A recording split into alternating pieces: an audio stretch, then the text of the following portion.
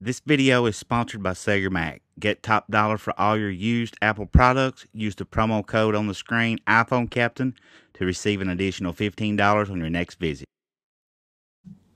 Hey YouTube, it's me, it's your iPhone Captain. Today we're going to be looking at a tweak called SwitcherEffect. This is a free tweak in the Big Boss repo, so you can check it out there.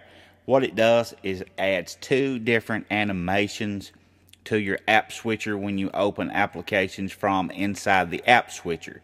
You have temper and rotate X. Let me show you what I mean.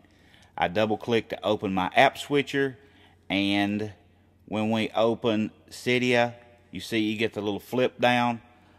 You've seen that before, probably in other applications, and that's a different tweak, guys.